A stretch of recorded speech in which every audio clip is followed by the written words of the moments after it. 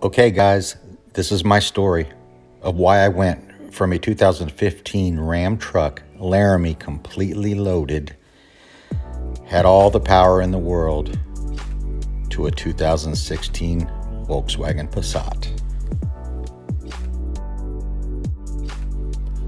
And talk about apples and oranges. I was dealing with high mileage on the Ram. I was facing internal engine problems, the cylinder 5 misfire, which means it was a camshaft and lifter issue. So I decided to take a more economical approach and go to the other side of the spectrum and get a 2016 Volkswagen Passat. So here's my continuing story.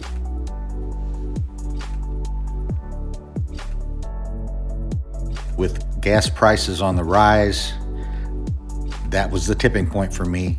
I went ahead and took a small loss on the Ram and purchased this car.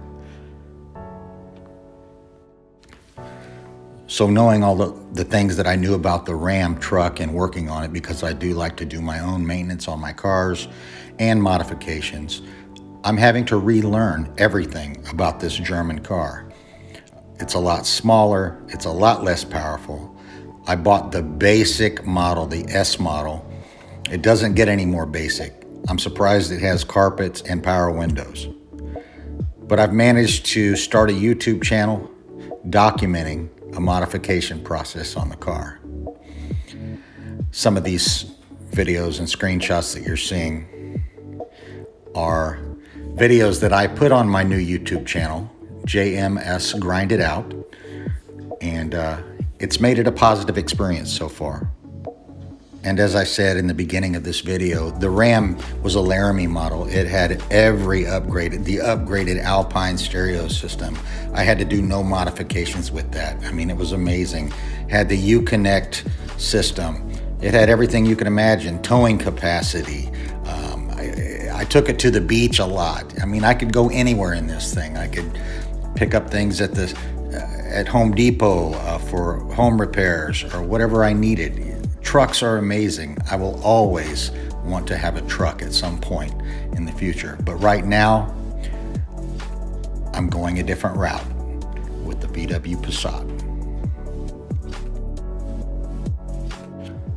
So after a few months owning this car, I've done some basic maintenance things on the car, some small upgrades. Everything's on a budget here, hence the reason I downgraded to a smaller car, smaller engine, less gas cost, everything, more fuel efficient. I've, again, done maintenance things, and I think that's the most important thing to do before you start doing cosmetic things, like filter changes, oil changes. I did some LED lighting upgrades inside the car.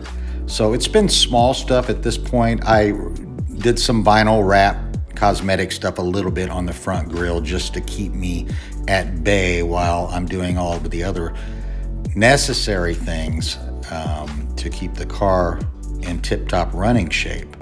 Because who wants a car that runs like crap?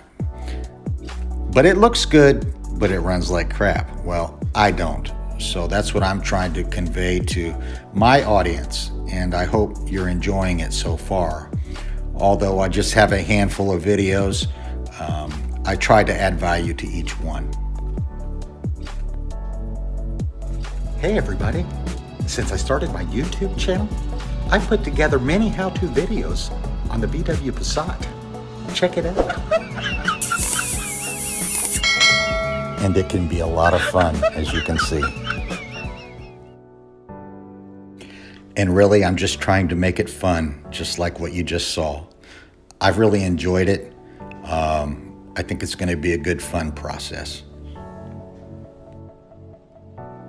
So welcome to my journey. Subscribe and hit that bell so you get every new video that I put out.